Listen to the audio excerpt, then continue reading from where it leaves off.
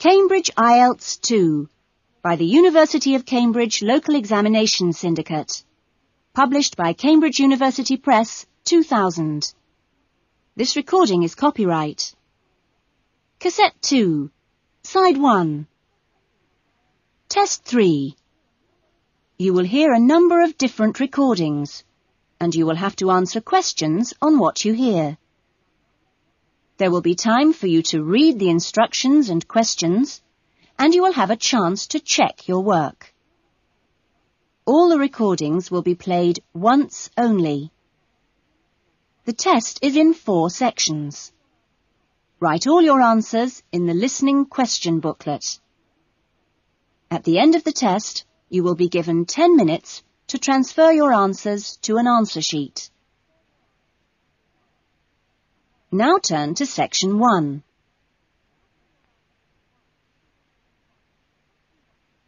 Section 1. You will hear someone being asked their opinion of a new television station.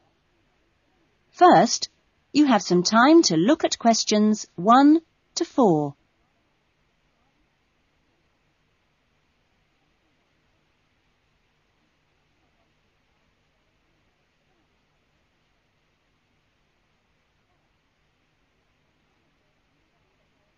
You will see that there is an example that has been done for you. On this occasion only, the conversation relating to this will be played first. Excuse me, I'm sorry to bother you, but would you have time to answer a few questions? What's it about? We're doing some market research for a new television channel starting in 2 years' time. Okay, why not? Lovely. We'll just work through this form. And if we could start with some personal background information? Sure. Right. If I could just have your age? 35. Right. Great. The respondent is 35 years old, so B has been circled. Now we shall begin. You should answer the questions as you listen, because you will not hear the recording a second time. Listen carefully to the conversation and answer questions 1 to 4. Excuse me, I'm sorry to bother you, but would you have time to answer a few questions? What's it about? We're doing some market research for a new television channel starting in 2 years' time. Okay, why not? Lovely. We'll just work through this form. And if we could start with some personal background information? Sure. Right. If I could just have your age? 35. Right. Great. And your job? Systems analyst. But for the form, I don't know whether it would count as professional or business or what. What do you think? Okay, it's more like business. Fine.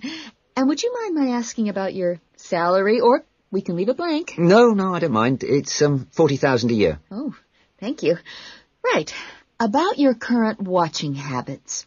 What would you say is your main reason for watching TV? Well, at work, I tend to read for information and what have you, so I'd say that with TV, it probably just helps me relax and unwind. Fine. And how many hours a day, on average, do you watch TV? Not a lot, really. I should say just over an hour. You now have some time to look at questions 5 to 10.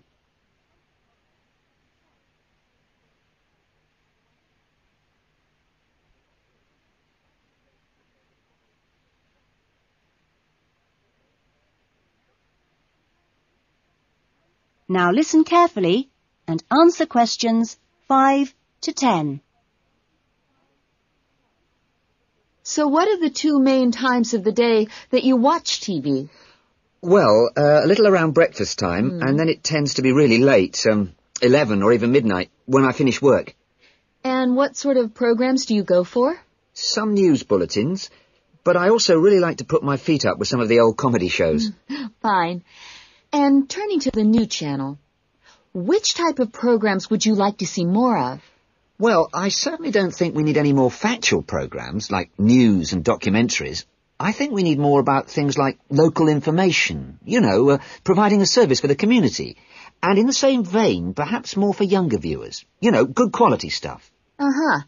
And if you had to give the new directors some specific advice when they set up the channel, what advice would you give them? I think I'd advise them to pay a lot of attention to the quality of the actual broadcast. You know, the sound system. People are very fussy these days about that. And in general, I think they ought to do lots more of these kinds of interview, you know, talking with their potential customers. Oh, I'm glad you think it's valuable. Certainly, yeah. Good. Okay. This will be a commercial channel, of course, but how often do you think it is tolerable to have adverts? Well, out of that list, I'd say every quarter of an hour. I don't think we can complain about that, as long as they don't last for 10 minutes each time. Quite. And would you be willing to attend any of our special promotions for the new channel? Yes, yeah, I'd be very happy to, as long as they're held here in my area. Okay, I'll make a note of that. And finally, may we put you on our mailing list? Well, I'd prefer not, except for the information about the promotion you mentioned. Can I have your name and address? Of course. Here's my card. Oh, lovely. And thank you very much for your time, and we look forward to seeing you. Yes, indeed. Thanks. That is the end of section 1.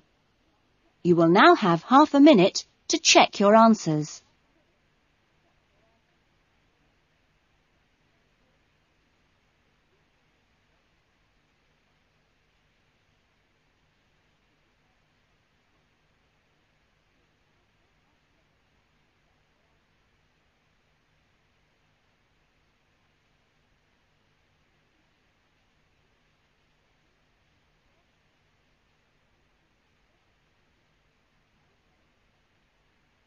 Now turn to section 2.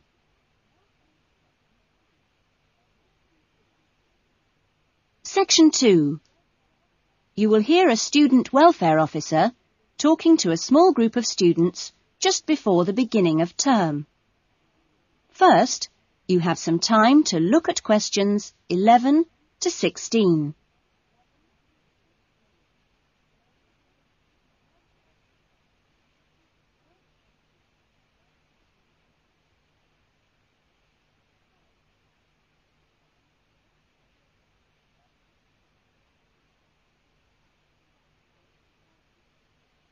Now listen carefully to the talk and answer questions 11 to 16.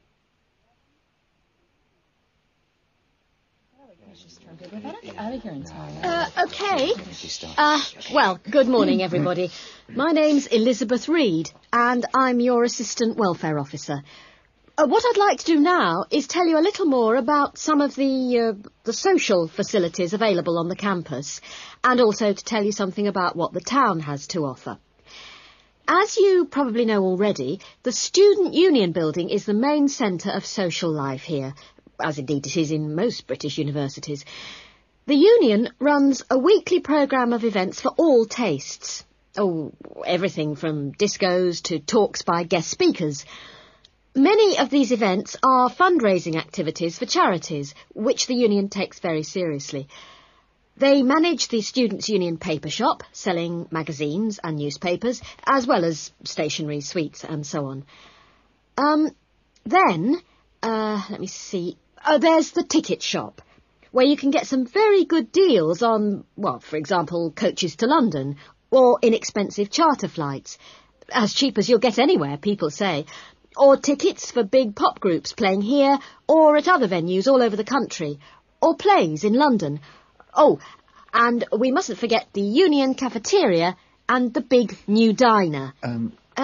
Yes, did you have a question? Yeah, does the Union also provide help with any problems? I mean, advice on financial problems, for example, or does the university provide that? Yes, the Union run their own advice service, offering help with financial matters, such as grants. I'm sure you realise anything medical should be discussed with the University Medical Service, which also has an excellent counselling centre. I think that was made clear yesterday. However, the Union has its own officer who can give advice on legal problems. You now have some time to look at questions 17 to 20.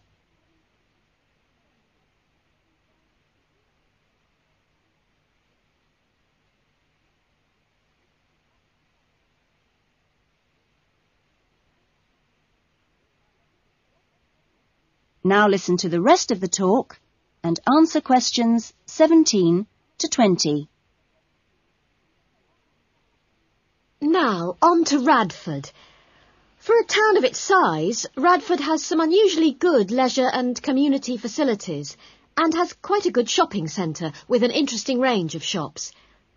As you go into Radford, there's a new, well, quite new, Olympic-sized swimming pool. That's on the outskirts at a place called Renton. Above the pool, there's a high-tech fitness centre. Are there any ice skaters here? No? Oh, pity. The facilities for ice skating are excellent. Well, the new Metro Tower, right in the centre of town, has got an ice rink and a sports hall for squash, badminton, volleyball and several other indoor sports. And in the same building, there's a new cinema with 6 screens. Then, let me see, in the main square, just 2 minutes' walk from the Metro Tower, there's the Theatre Royal, which often gets London productions on tour. And in the streets nearby, you can find a good range of inexpensive restaurants, including Indian, Chinese, Thai and Italian. That is the end of section 2. You will now have half a minute to check your answers.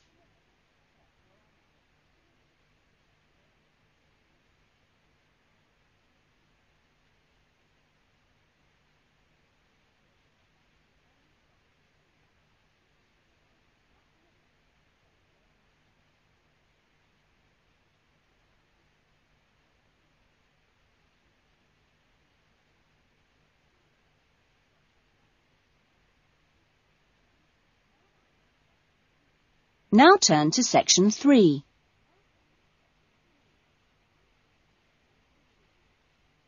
Section 3.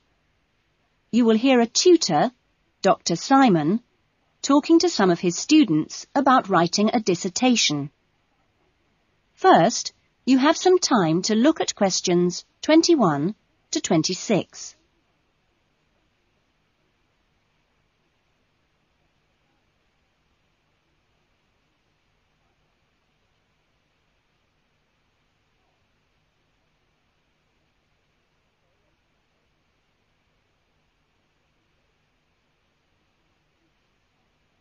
Now listen to the discussion and answer questions 21 to 26.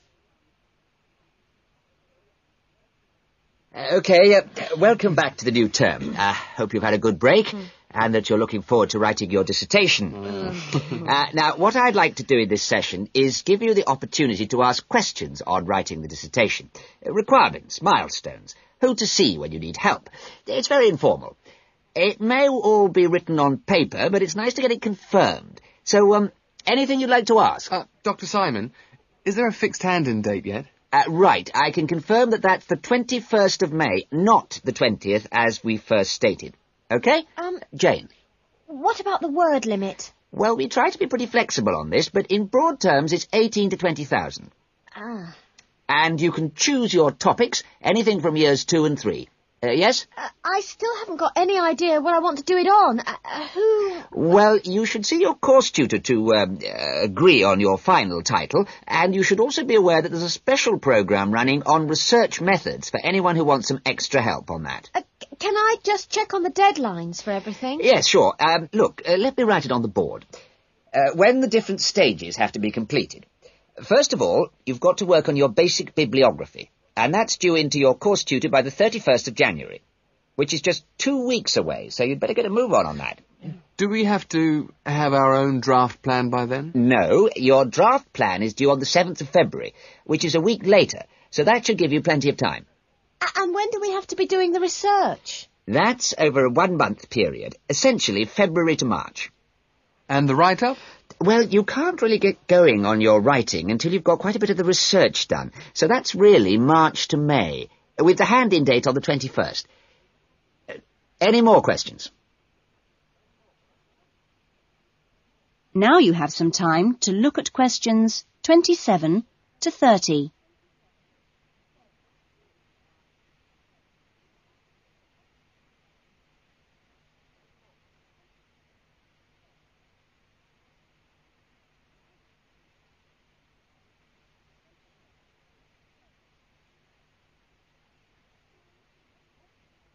Now listen to the rest of the discussion and answer questions 27 to 30.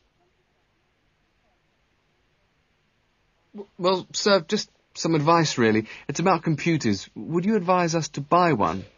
What can I say, Andy? I know it's a massive expense, but I really feel it would be of great benefit. You can always look in the student union adverts for second-hand ones. Yes? I've been looking at some of last year's dissertations. Oh, is that a good idea, sir? I heard... Well, I don't think you should read them in detail too early, or you might end up taking more of their ideas than you realise. But yes, it really is the best guide you can have to the expectations of what's expected when you write a dissertation. Sorry, Jane, I interrupted you. That's okay. It's just that they did a lot of research using questionnaires. Is that a good idea? I think questionnaires are very good at telling you how people fill in questionnaires. But to be frank, they tell you very little else. Avoid them. About interviews, is it okay if we interview you? The tutors? I don't see why not. They don't have any special contribution to make, but you can if you want. There's a whole section on this issue in the research guide. I'm afraid it's slightly out of date, and you're probably better talking to the tutor on the research methods course. But you might find it useful to start there. Okay. Thanks. Okay, well, great. I hope that's sorted a few things out. You can always come and see me or drop me a note if you've got any more queries. Right. Fine. Okay, thanks. That is the end of section 3. You will now have half a minute to check your answers.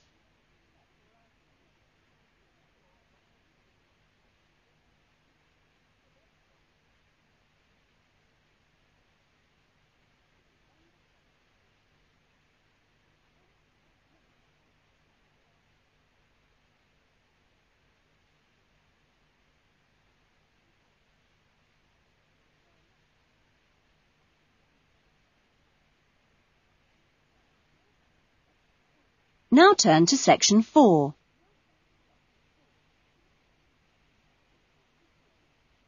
Section 4.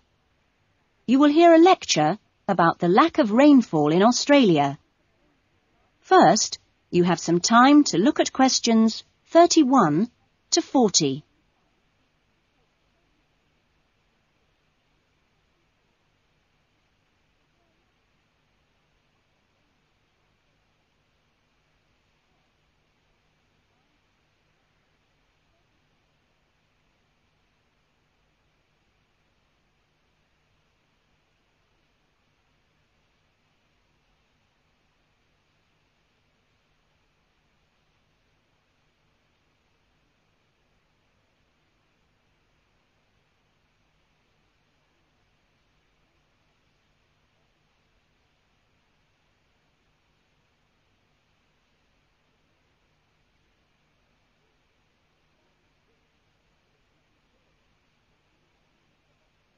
Now listen to the lecture and answer questions 31 to 40. Good morning. This morning, we are continuing our look at Australia and its natural problems. Actually, dryness, or aridity, as it is generally called by geographers, is probably the most challenging of Australia's natural problems.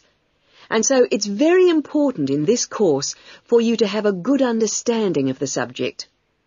For Australia, water is a precious resource, and its wise management is of the greatest importance. As I've said, Australia is a dry continent, second only to Antarctica in its lack of rainfall. Long hours of hot sunshine and searing winds give Australia an extremely high rate of evaporation, far more than in most other countries.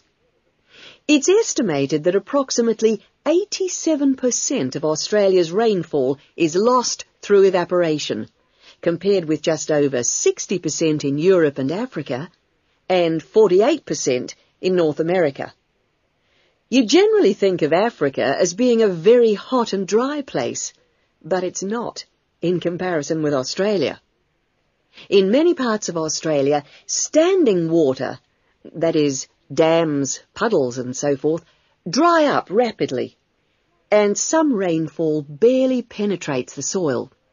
The reason for this is that the moisture is absorbed by thirsty plants. Some parts of Australia are dry because rainwater seeps quickly through sandy soils and into the rock below. In parts of Australia, this water, which seeps through the sandy soil, collects underground to form underground lakes. Water from these subterranean lakes can be pumped to the surface and tapped, and so used for various purposes above the ground. In fact, extensive underground water resources are available over more than half of Australia's land area. But most of the water is too salty to be used for human consumption or for the irrigation of crops. However, most inland farmers do rely on this water for watering their animals and, where possible, to a lesser extent, for irrigation. Underground water can flow very large distances and can be kept in underground reservoirs for a very long time.